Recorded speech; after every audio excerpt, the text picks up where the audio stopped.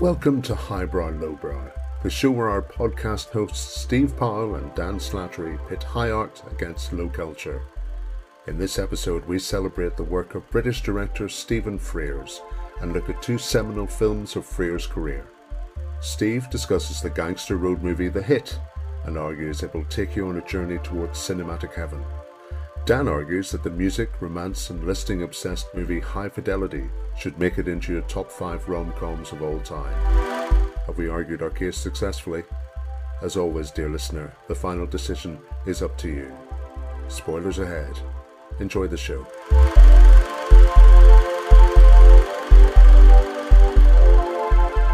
Well, hello, ladies and gentlemen. Welcome to this latest episode of Highbrow Lowbrow. And we have a very special episode for you tonight because this is an episode that celebrates the diverse career of Stephen Frears, who has made many, many films, from gangster films to thrillers to comedies to dramas, political dramas, even royal dramas and human dramas. And we have two very interesting choices. I will start with my highbrow Stephen Frears choice, which is the 1984 gangster road movie, The Hit. I'll begin with the plot. Okay, in The Hit, Terence Stamp plays an East End villain called Willie Parker, and he has turned supergrass, which is British slang for an informer. He was the getaway driver for a London mob. The opening scene with him is in a kind of rundown flat being guarded by Scotland Yard detectives who then ferret him away to the Old Bailey, where he testifies against 4 of his ex-colleagues in crime. As he's walking out the courtroom, the gangsters who are going to get sent down because of his testimony get on their feet and start singing, "We'll meet again, don't know where, don't know when, but I know we'll meet again some sunny day." And obviously this is the old Vera Lynn tune from wartime, but it's a threat to him saying, "You're walking out now, but we'll be back to get you." The one gangster who doesn't stand up and sing because he doesn't need to, he's the boss. You know, he keeps his temper in check because he doesn't need to commit violence himself, is Mr. Corrigan. He's the head of the mob and he's being sent down and he's wearing sunglasses. He looks very menacing.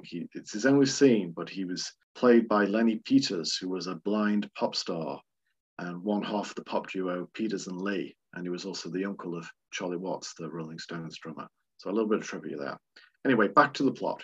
So we jump to 10 years later. Stamp, Willie Parker, is now living in Spain. He seems like he's got an ideal life. He's got his own hacienda. He speaks fluent Spanish. He's strolling through the town, having a lovely day. And then he gets back to his home and he's snatched by a gang of Spanish youths and they throw him into a car and they run over his Spanish protection officer on the way, who's either killed or seriously wounded. And then they take him to another car where he is met by 2 hitmen. Braddock, played by this icy cool John Hurt, a hitman who is, it's all about the job for him. He's just a professional killer. He's got no emotions. In fact, there's references that he's killed so many people and he's changed his name so many times that even he's a bit confused as to who he actually is. It's never revealed what his real name is. And then a much younger hitman called Myron, played by a then only in his early 20s Tim Roth. And Myron is more of a yobbo hooligan type, hot-tempered, you know, trigger finger. And they nicely contrast each other. They're the pair of bickering hitmen. And you think that this is probably a big influence on Quentin Tarantino, who, you know, specialized in kind of bickering hitmen in films like Pulp Fiction, Reservoir Dogs. But we know these guys are dangerous because the minute they've got Stamp, the first thing they do is the supposed payoff they're supposed to give to the Spanish gang turns out to be a bomb. So they blow up the Spanish gang. So these guys are dangerous. And their plan is actually to drive Terence Stamp to Paris, where Mr. Corrigan is waiting and he's going to be executed either by Corrigan or in front of Corrigan. So it looks like Stamp is done for. But then things start to go wrong. They find out because the policeman was wounded, the Spanish Guardia is after them. And there's this dogged Spanish detective after them. And he's played by the great Spanish actor, Fernando Rey, who you may recognize from films such as The French Connection and The Discreet Charm of the Bourgeoisie. He's one of the big Spanish stars. So they've got the Spanish Guardia on their tail. They take a detour to Madrid, where John Hurt knows a place where he can pick up a car. But when he gets there to this apartment, he finds that there's a gatecrasher. It's an Australian crook who he knows from a past life. And the crook's very, very young Spanish girlfriend, Maggie, played by Laura del Sol, who's this beautiful flamenco dancer and actress. And this was her first role. So they decide to take Maggie as a hostage. And this causes a rift between Roth and John Hurt, because John Hurt's under no illusions. Like, she's seen them both, she can identify them both, so eventually they're going to have to kill her. And Tim Roth starts to go a bit soft. He doesn't like the idea of killing a woman. I guess there is honor among thieves.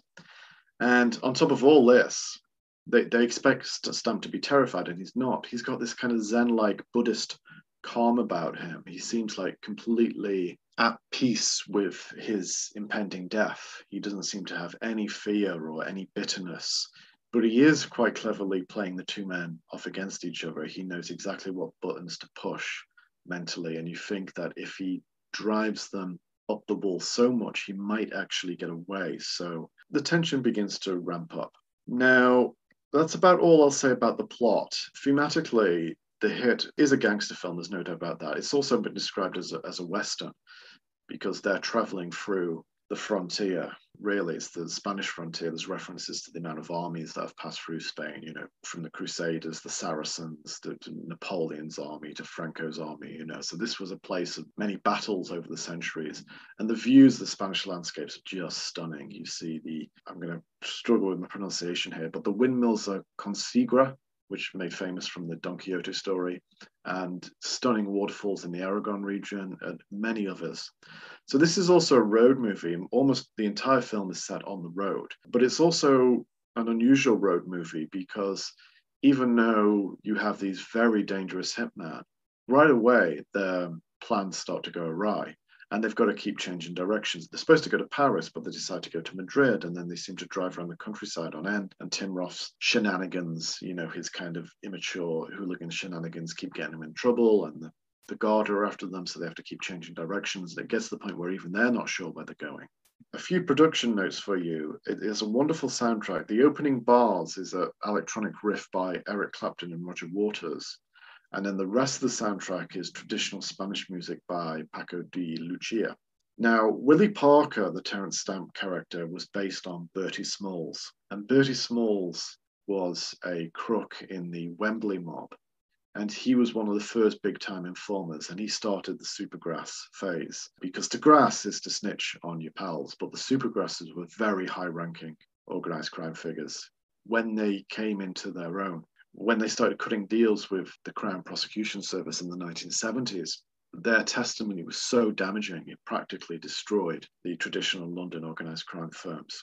Also, the Spanish setting is nigh on perfect, because in 1978, Spain and the UK had a century-old extradition treaty that ran out, and it wasn't replaced until years later. So after 1978, southeastern Spain, the Costa del Sol became known as the Costa del Crime, because it just became a haven for British gangsters, pimps, sex offenders, fraudsters, you name it. So the setting is very good here. So I love so much about this film. It has plenty of violent set pieces in it. I think it's about 140 minutes, and there's a good pace to it. You go from one violent set piece to another, and Fernando Reyes always one step behind until the final confrontation. You always see him looking over the carnage that's been wrought by these British gangsters who are kind of fish out of waters. And Ray seems like this haunted figure, like he's got this impossible task to catch these men before they kill anyone else. But it's also quite a thoughtful film, and it's a film about men struggling to come to peace with their emotions, because even though Stamp seems calm and contented, there's actually a twist to that, that he's not so at peace with himself. And the same for John Hurt, even though he seems like this icy cool hitman for whom killing is just a job, in the way that being an accountant is just a job, he begins to crack. And the fact that Tim Roth starts off as a complete thug, you just want to give him smack him, just to get him to shut up, with all the boasting and just the cocksure attitude he's got. He gets a bit deep, the fact that he doesn't want to kill a woman and so forth. So it's a very surprising gangster film. It's an original gangster film. It stands out from other organised crime films in the British genre, like Brighton Rock and Get Carter and Long Good Friday. The plot is quite original. And it's a very special film if you're a big Terence Stamp fan. And I will probably include myself as a big Terence Stamp fan. I'm just going to go into how this film kind of made his career come full circle, because in the early 60s, Terence Stamp was a jobbing actor who shared a flat with another jobbing actor called Michael Caine, or Maurice Micklewhite, as his birth name was before he changed it to his stage name, Michael Caine. And believe it or not, they were both broke. They could barely afford the rent at times. But then Terence Stamp gets his first movie role in Billy Budd, directed by Peter Ustinov, and he plays the title character. And the film is such a hit, he actually gets an Oscar nomination for his performance in his debut role, and that's not bad going. Caine's career takes off almost exactly the same time. He becomes a star after Zulu. So they both become these really fashionable figures in, swinging London. But then they begin to fall out. They had an epic falling out. There was a fair bit of rivalry involved. Basically, Stamp moved his girlfriend at the time, Jean Shrimpton, into the flat, and Caine didn't like their behaviour. They've both given their own version of the story. But eventually, Caine chucked both Terence and Jean Shrimpton out, and they haven't spoken since. For a while, Stamp remained the kind of 60s poster child. He had a relationship with his co-star Julie Christie in Far From the Madding Crowd, and that's actually referenced in the Kinks song Waterloo Sunset. He was considered for the role of James Bond. He said he thinks he frightened off Harry Saltzman, the producer. His take on the character was too dark and they weren't ready for that. And then suddenly in the early 70s, the phone stops ringing. And it's not that he's being offered bad roles instead of good roles. He's being offered no roles at all. And what he says is what he heard was the casting directors were going around saying, we're looking for the new Terence Stamp. And he's like, I'm only in my early 30s. Well, welcome to show business. 1 minute you're hot and the next minute you're not. So he decamps to India. He lives in a commune for years. He doesn't work in show business at all for years. He doesn't have much choice. And then one day when he's in India, a telegram arrives and it's addressed to Clarence Stamp. He's fallen so far from grace, I actually got his name wrong. But they were offering the role of General Zod in the new Superman film. And that launched his comeback. Obviously, Superman is a huge hit. But the hit with Stephen Frears came a few years after that. And it really launched his critical comeback, because you saw him play the kind of Cockney white boy, made good. He was still, a really handsome guy. He was still kind of, fashionable looking. It reminded you of his roles in the 60s and his persona from the 60s. And the film was loved it didn't do very well financially, but it was loved by critics and it was loved by fellow filmmakers. And Oliver Stone actually gave Terence Stamp a role in Wall Street based on his performance on this. And I just think it's a really, really good film. And with regards to Stephen Frears, it's actually only his second feature film. He'd made his feature film debut in a film called Gumshoe, which was a private eye spoof set in Liverpool, which is actually really good. And if you like Liverpool on film, as we work there, it's fascinating. And then he worked more and more in TV for the rest of the decade. And then 13 years after Gumshoe, he makes his second film, which is The Hit. And I think it really showed you his versatility as a director, because you've got beautiful cinematography, beautiful soundtrack, an original story, strong writing, really great performances from an ensemble cast. I mean, a comeback role for Stamp. John Hurt was fairly well established by then. It was introducing the world to Tim Roth and Laura Del Sol. Early role for Jim Broadbent as one of the barristers cross-examining Stamp. And he's a director who's good with actors, and subsequently went on to made a couple more crime films like The Grifters, adaptation of Jim Thompson, which was wonderful, but also many, many diverse dramas. So, I think you can dip into almost any Stephen Frears film. You're probably going to have a good time. But right at the top of the list, I'm going to say The Hit is my highbrow recommendation. And I hope you enjoy it. That was a very erudite defense of it, Steve. Just to pick up on a few things. First of all, we were talking about Cockney accents last week. And again, I think, like Ben Kingsley, I think Tim Roth's is slightly over the top. I know it's his first feature and he was keen to impress. And as Myron, he does have threatening moments, but he's certainly not half as threatening as John Hurt's character is, in the same way that Ian McShane plays a far more threatening character in Sexy Beast than Ben Kingsley's. I knew very little about the plot. I deliberately didn't read up on what it was about. So at first I thought this is going to be a grimy London-based gangster movie. And then, of course, it moves to Spain. And then after a while, I realized, okay, this is going to be a low-budget road movie where there's a kind of shift in the balance of power taking place in the car as they travel along. And I thought that's a plot line that's been done many times since. And the one that sprung to mind was the Roy Scheider, Adam Baldwin doubleheader, Cohen and Tate, where it's actually a little kid plays them off against each other. But I thought it was very well done. And they made the most of the Spanish locations, like you say, some beautiful cinematography, some lovely camera work. One scene that springs to mind is when it's Braddock and Maggie at the petrol station. He goes in to kill the attendant and she climbs out the back or the passenger side window. It's just a very high shot as he's walking towards her, and then they're wrestling on the ground. There was obviously some kind of bond between Braddock and Maggie, because the scene where he's basically letting her bite his hand until it bleeds. He obviously finds that he likes playing power games with people, and then she becomes the biggest threat of all. Yeah, I think you're right. And I was wondering that sometimes it does seem like a kind of sadomasochistic sexual dynamic, and at other times it seems tender, because the scene a bit further on at that, when he whispers to her, "You're a very lucky girl," it almost seems a bit paternal. We know that Tim Roth starts to crumble the minute a woman gets in the car. It's interesting about Tim Roth because a few weeks ago we did the Cook, the Thief, His Wife and Her Lover, and he had actually a smaller role in that.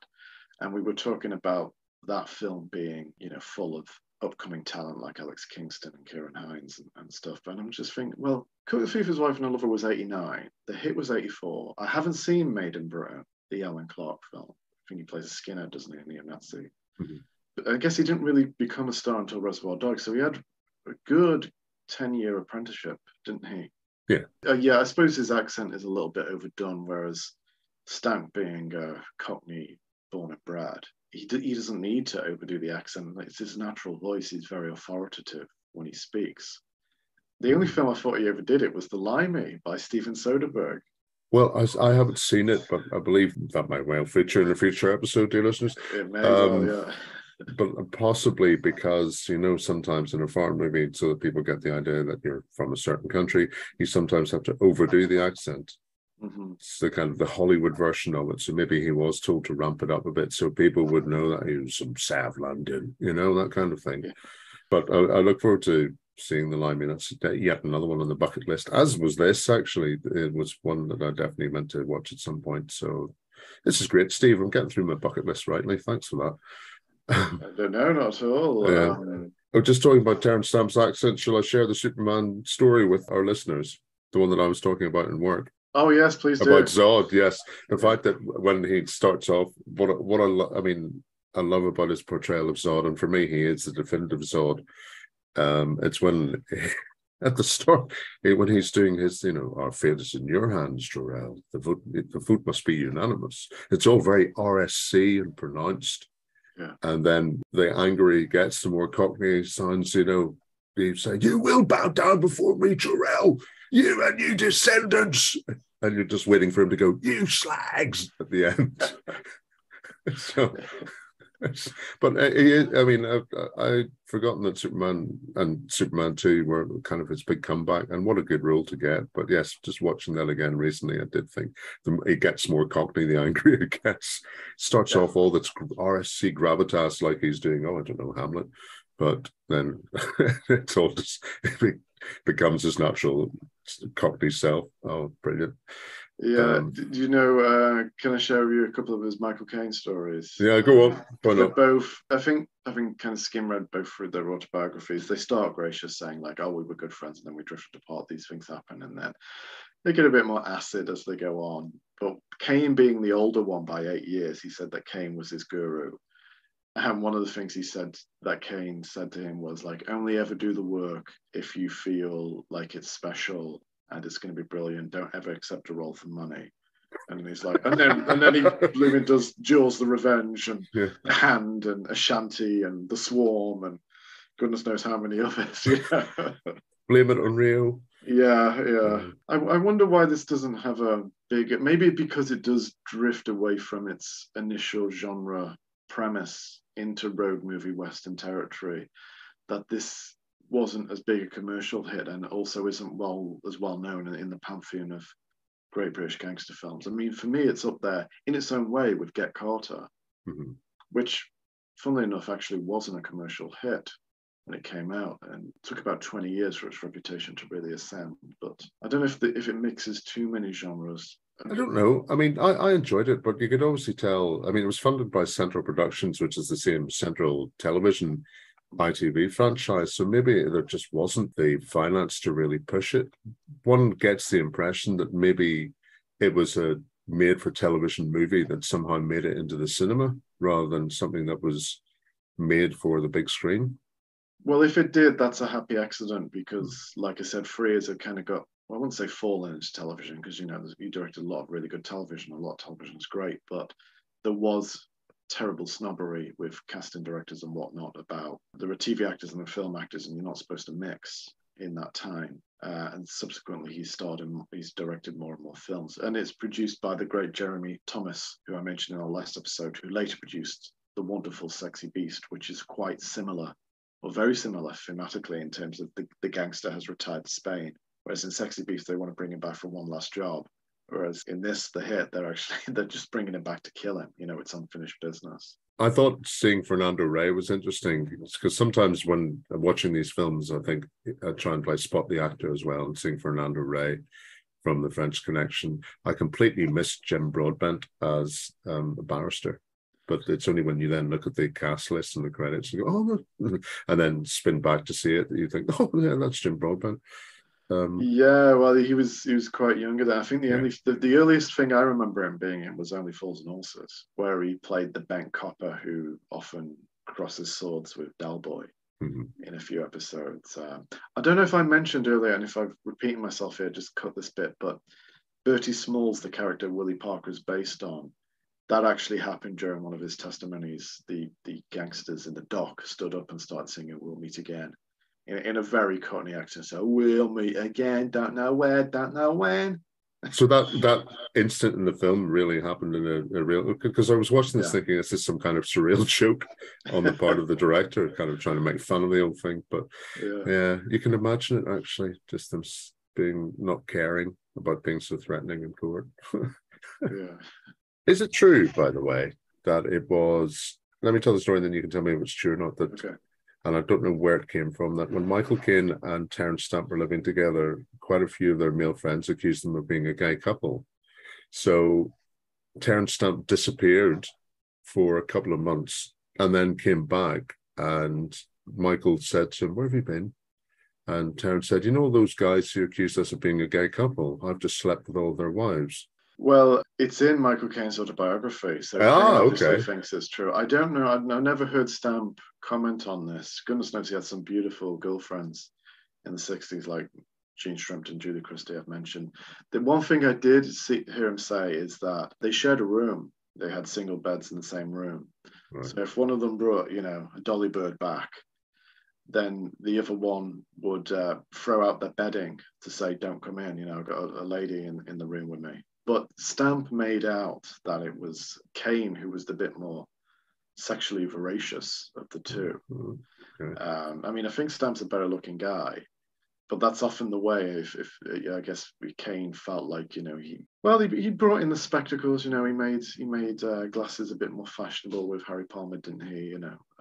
They were both icons in their way. It seems plausible. It seems perfectly plausible. It's quite promiscuous in the 60s. Don't call them the swinging 60s for nothing, do they? Right, that's very true. If you remember them, then you weren't there, as they say. Yeah. So, right, I just thought I'd ask that. So from the 80s to the noughties, my pick this week is Stephen Frears' 2000 adaptation of Nick Hornby's 1995 book, High Fidelity. Now, I read the book at the time when it came out, and it struck a chord with me because I'm very much the kind of person who likes his music in alphabetical order. in a certain kind of, no, I do draw the line at spending an evening like the main character Rob does, rearranging from alphabetical to chronological to autobiographical. I don't have that much time in my hands or that inclination, but certainly one of the things in the book, and it's carried to the film, is how they like to make like the top 5 of things. For example, the top 5 songs for a Monday morning. I'm one of these people who loves doing lists like that. I've got a book called Music Listography, and it's almost like it was written for me, really. So, Steve, if you want to think of a list while I'm doing this, do let me know. And if I can't answer it at the time, I'll put it in the Twitter comments. But the film starts with Rob Gordon, his girlfriend Laura, leaving him. And he's kind of having an argument with her while he's listening to music. And then it goes into his top 5 breakups, where he goes through the worst breakups, of which Laura isn't in the top 5 first of all, but then by the time he gets to number 5, he decides that she is. He also owns a record shop, Championship Vinyl, which is, at the time, hipster wasn't a term, but it's a very kind of hipster store. It's almost like that's run in a way that like they don't want you to buy records. It reminds me of tales I used to hear about whenever Pete Burns of Dead or Alive used to work at Probe Records, how people would come in and they'd want to buy things and he'd criticize some musical tastes. And sometimes they'd buy it anyway, and sometimes they'd leave in a huff. So it's the kind of the record store where they often wonder why they're not getting any business, but at the same time, he's not putting himself out there advertising it. It's in the wrong part of town. It's looking really run down. He's got 2 employees who either can't sell a record to save their lives or just don't like people in general. While he's doing that, he's also going through his past breakups and trying to find the reason for why they failed. So he then starts contacting his exes. And this is when the kind of backstory comes in the same way Laura is quite friendly with his sister, who's played by John Cusack's real sister, Joan Cusack. And then some kind of unpleasant backstory comes out about Rob. So it's therefore revealed to you that he's not maybe the wholesome human being he would have you believe he is. And as the film goes on, then he watches other people, like one of his employees, the very shy one, get himself a girlfriend. And he has one-night stands with some other women, but then realizes that Laura really is the woman for him. He's also exposes himself as a bit of a hypocrite because he fantasizes about her having sex with their next-door neighbor, Ian, played by a ponytailed Tim Robbins. And yet at the same time, he's spending the night with Marie DeSalle, played by Lisa Bonet. So Laura and Rob are still having sporadic contact throughout the film. And you see she's coming to get her stuff, and then they have from his flat, and then they're having arguments. So they're always keeping in some kind of contact while this is going on. And then Laura's father dies, and that brings them back together. And she sets up some kind of launch for some record that's 2 skateboarding shoplifters have recorded. Apparently, he used to be a DJ, and he starts DJing again. And then he realizes that Laura is the one that he wants, because he says about leaping from rock to rock. And then he realizes that he has to stop doing that sometimes. So in a way, it's a novel about growing up as well. So he then realizes that Laura is the one for him, and they all lived happily ever after. Now, there's a lot of breaking the fourth wall in this. In fact, Nick Hornby even said about the adaptation that it's almost like John Cusack's reading the book on film. A lot of his monologues are taken directly from the text in the book. In fact, John Cusack was quite reluctant to do that method until Stephen Frears joined, and Stephen suggested it, and then John said, well, okay, they agreed to do it. There's a bit too much of it. The film runs for almost 2 hours, and watching it again, I thought this doesn't need to be 2 hours long. The book itself is about 250 pages, and it motors along rightly. You could quite easily cut back on a lot of the monologues. And there's characters in the book that don't even make it into the film. But what I do enjoy about it is the kind of, I think a lot of men my age, if they like to ask them to look in the mirror, they would be very like Rob in the way that they're kind of slightly snobbish about their musical taste. Certainly I was, when this book came out in 95, I was very into my kind of bleepy electronic music. And then later on, I realized that, having a song with a tune in it that you can hum along is actually not a bad thing. I'll be honest and say I was slightly up myself at the time I read the book. The interesting thing about the film, though, is that it came out in 2000, just as the internet was taking off and shops like Championship Vinyl were beginning to close. I mean, later in that decade, there'd be a book and then a documentary called Last Shop Standing about the gradual decline of the independent record shop. Now, of course, with vinyl making a comeback, in a slightly more niche way, in that it's better quality but more expensive. The independent record shop is kind of on the way back, but certainly the way Championship Vinyl is run, it's no surprise that it's struggling, because they don't really have a commercial head on, and you almost feel like if you went in and asked, was that record available on CD, you'd get lynched. Although they have tapes and kind of stuck in a rack somewhere, it is primarily vinyl, and you think if you asked for any other format, they wouldn't be very pleased at all.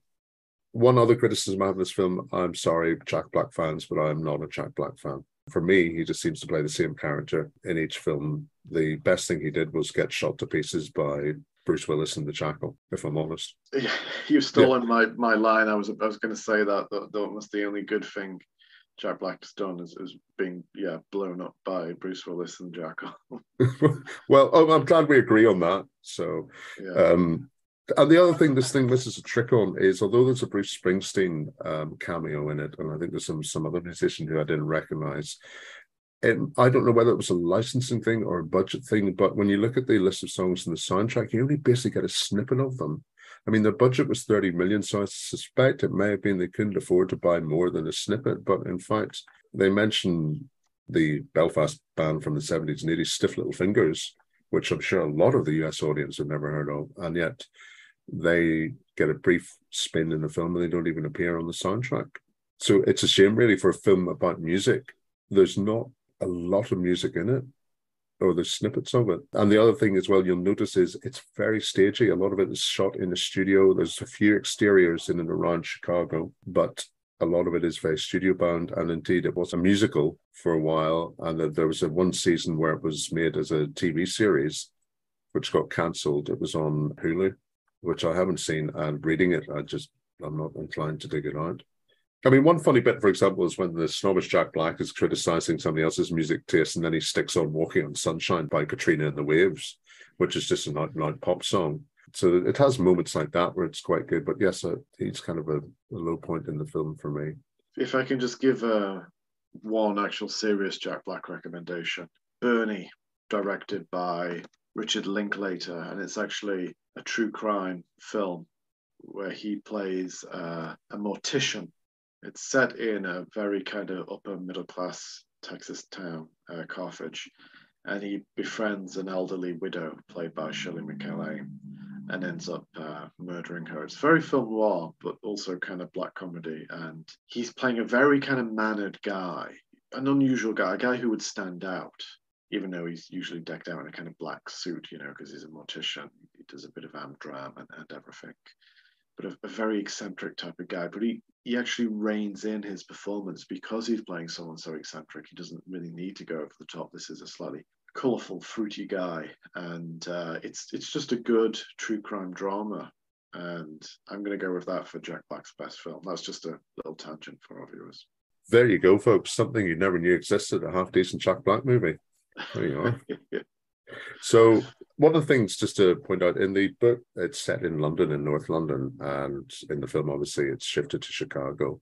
Certainly reading the book and watching the film again, and at the time and still today, I would know some people like characters in the book, more so at the time when there were quite a few independent record shops about in Belfast. So you could say, even if I was watching it 5 years ago, it would have dated, but in fact, with record shops coming back, it is current, but it is very much as well about Rob growing up.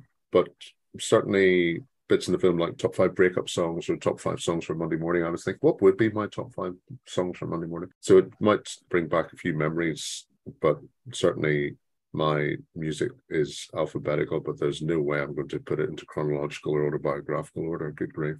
So, Steve, I think this will be interesting because given our age difference, vinyl won't have been such a big thing for you growing up. So I'm interested as to what you made of this. I do know vinyl from a nostalgic point of view. See, I'm the baby of the family, and my sister and brother are 18 years and 15 years older than me, respectively. So I listened to a lot of my sister's vinyl, from Kate Bush to Boney M, everything in between. But I mean, I thought your description of the film there was brilliant. In fact, I almost wish that I hadn't watched the film beforehand and listened to your description, because you discussed the arc of John Cusack's character, whereas when I sat down to watch it, watching it, I'm thinking, well, it's fairly engaging. It's quite amusing in places, but I just really started to struggle and with John Cusack, not the actor John Cusack, actually, the character. I started to think, I really don't like you at times. I think the thing about calling up his exes, that just bothered me. Phoning up women who are now married with children, that bothered me. I know it's just a plot device and it's a rom-com. I shouldn't take it too seriously, but I just felt like until the end, he didn't grow. There was stuff about him borrowing $4,000 off a girlfriend he never paid back. There was the stuff about the abortion, which I thought was tactless. There was stuff in it that I didn't like, but there was also stuff I was more sympathetic to. I've acted a bit in the theatre, so I tend to like films with a staginess or a theatrical device. I didn't mind the monologues, and I'm surprised to hear that Cusack did, because I knew actors who would absolutely kill to get monologues like that. It's very rare where you get to do so much talking directly to the audience. But because this is the first time you revisit the film in what, 20 years or so, or since it came out 22 years ago, didn't it? That's right. You say it changed a lot in your mind. I suspect I didn't think the film was mature enough, and I started to think about other Nick Hornby adaptations. I really love About a Boy, which is probably one of my favorites. I haven't seen the American Fever Pitch, but I saw the British Fever Pitch, and I didn't buy it. I didn't buy Mark Strong and Colin Firth as two beer guzzling Arsenal fans. Did you not? No. I would have thought it'd be difficult to buy anybody as an Arsenal fan. Oh, sorry, Arsenal. Yeah. Sorry, Arsenal listeners. Sorry.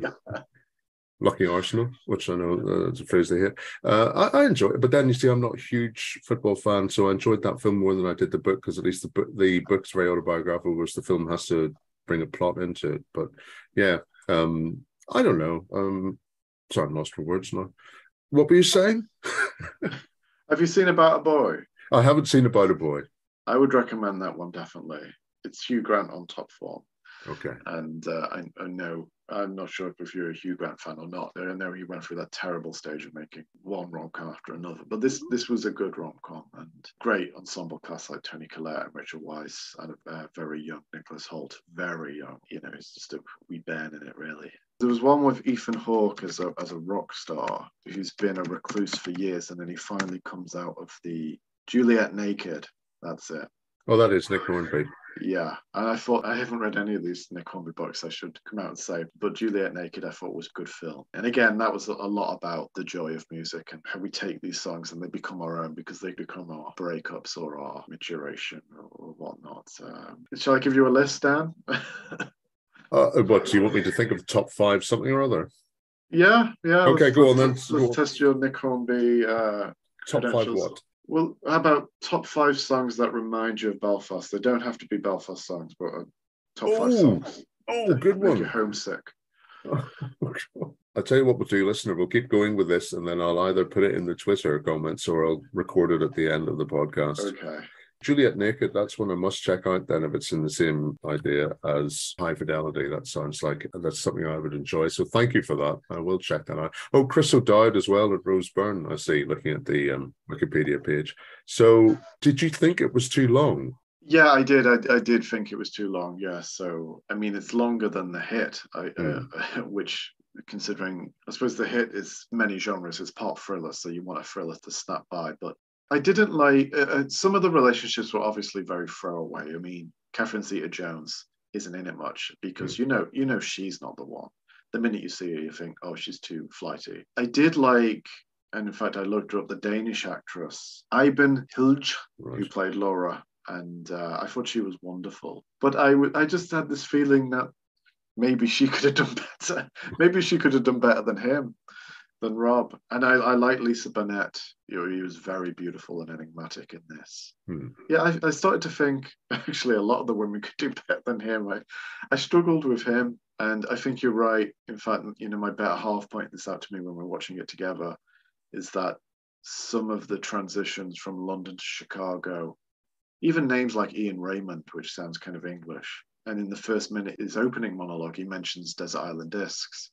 He doesn't specifically mention the radio show, but I'm assuming in the book he's talking about the radio show, and in the screenplay they're probably thinking, oh, American audience will just think he's talking about a real desert island or something. Because I don't think Desert Island Discs is a big show in America. I think if you were listening to the World Service, obviously, or you would hear it, but no, I don't think maybe PBS has a version of it. Let me check. I think a lot of viewers and listeners might be familiar with the concept of it rather than the actual show itself.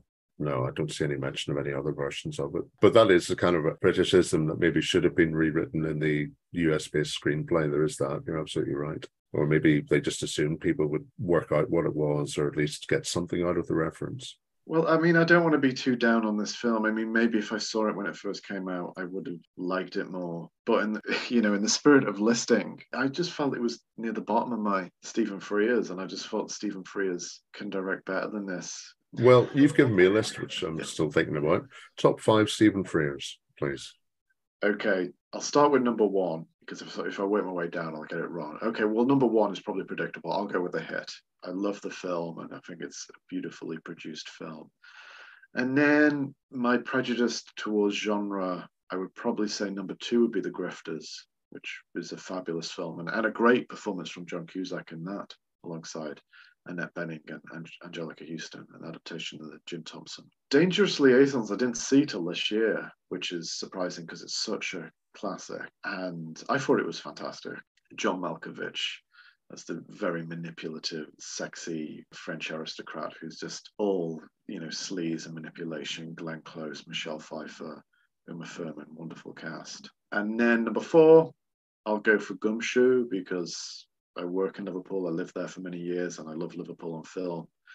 Not my favorite because it's a spoof, and I'm not a huge spoof fan, but it is, Private Eye, and it's Albert Finney, and it was Frears' first film.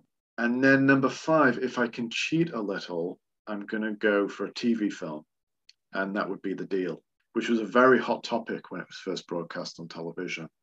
It was about the stitch-up in an Islington restaurant between Tony Blair and Gordon Brown, when Tony Blair allegedly said to Gordon Brown, "I'll step down after my first term so you could be Prime Minister the second term," and we know that didn't happen. Tony Blair was Prime Minister for 10 years, and Gordon Brown only really got the tail end of New Labour's tenure in office. And it's a very good film with that great impressionist, impersonator, portraitist, Michael Sheen as Blair. A number of times he played him, also played him in Stephen Frears' The Queen, and David Morrissey as Brown. And that's the only time I saw Stephen Frears interviewed, actually, because he went on, I can't remember if it was the Daily Politics or This Week, but one of those great politics shows that was fronted by Andrew Neil. And he was totally monosyllabic. Andrew Neil was trying to interview him, and I think Andrew Neil is one of the really incisive interviewers, and a lot of people refuse to go up against him because, he can put the fear of God in even to the toughest politician, but just Frears just acted like he wasn't even in the room, and that made me think, maybe it's that old thing about don't meet your heroes, they might... I don't know if he had previous with Andrew Neil, I've no idea, but I was just like, if I ever meet Stephen Frears, I'll probably be completely tongue-tied and he probably won't answer my questions, so maybe it's a good job if I don't meet him. But there you go, that's my slightly long-winded answer, Dan, I'm sorry. I think I deserve an equally long-winded answer from you now about your top 5 lists of songs that remind you of growing up in Belfast. Well, I think, dear boy, I'll have to splice it in later. I'm still working on it, to be honest. Okay, right. Don't worry, dear listener. By the time you come to listen to this, I will have decided and recorded, or like I say, put in the Twitter notes or something, so we won't leave you hanging. Okay. Well, Dan, did you ever visit Empire Records? Empire Records. Wait, is it called Empire Records? Yeah. They made a film about it. I've seen the film Empire Records, and you never know, dear listener, that might come up on a different another episode.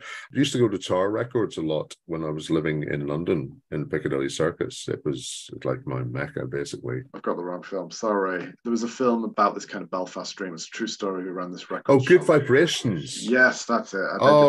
Yes. I went to Good Vibrations a lot. It's one of these shops that kind of opens and closes and opens and closes. So I believe at the moment it's closed, but it may well reopen. Again, you see, whenever the book came out, there was Good Vibrations. Heroes and Villains was another secondhand one in Belfast. There was Dr. Roberts Hector's house. They were all over the place, and of course, all these places have closed now. Oh, the gramophone shop, making tracks, golden discs. You know, I could just run off a list of independent names. I was in Good Vibrations certainly a couple of times. It wasn't speaking to the legendary Terry Hooley, but he was there, and I recognised him.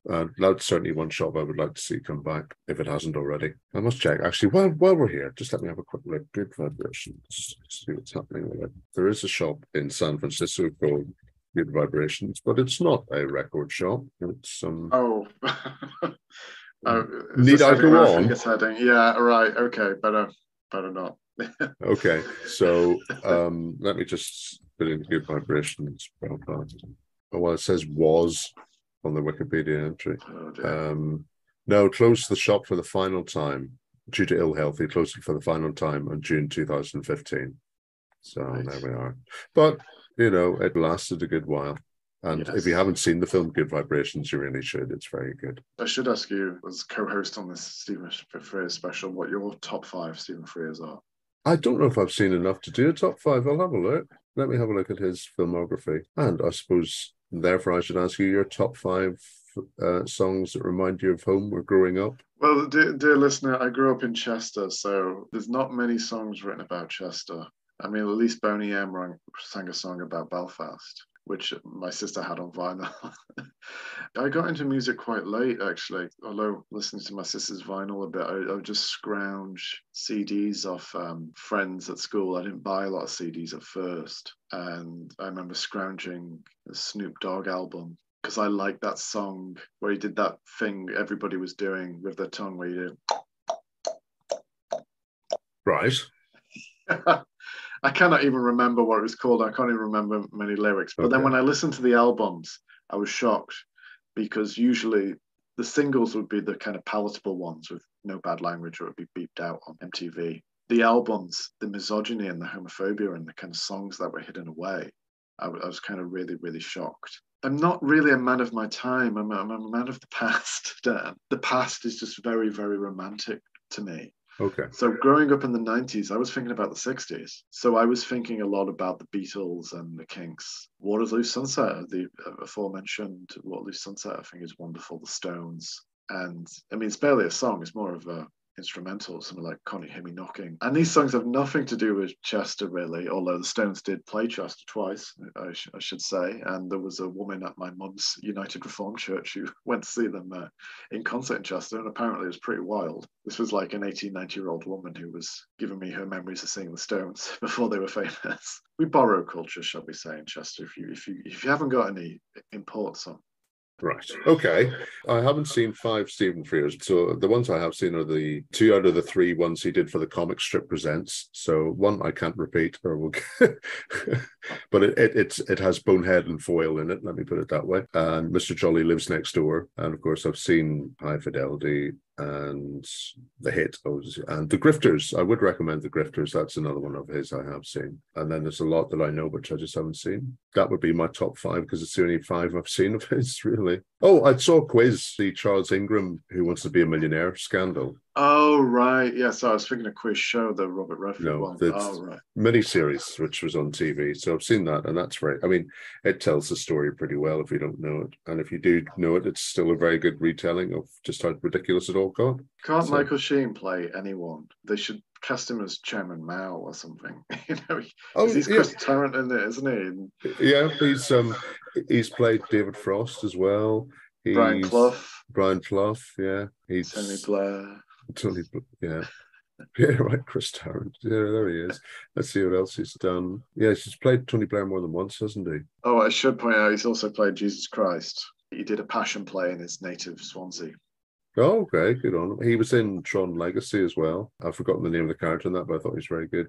He's done Under Milkwood, but I suppose that's almost a rite of passage if you're a Welsh actor. A bit of Dylan Thomas. And then he was in the Underworld franchise as well. Yeah, he's a talented man, is Mr. Sheen. He certainly is, yeah. Well, thank you for listening, ladies and gentlemen. I hope you've enjoyed this special Stephen Frears edition.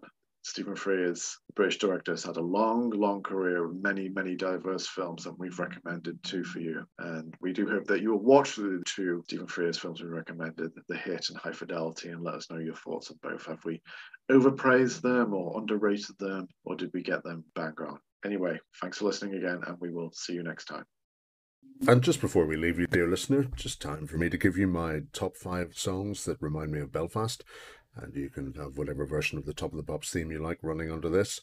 At number 5, I know they're a Derry band, but they were on the Good Vibrations label. It's The Undertones and My Perfect Cousin.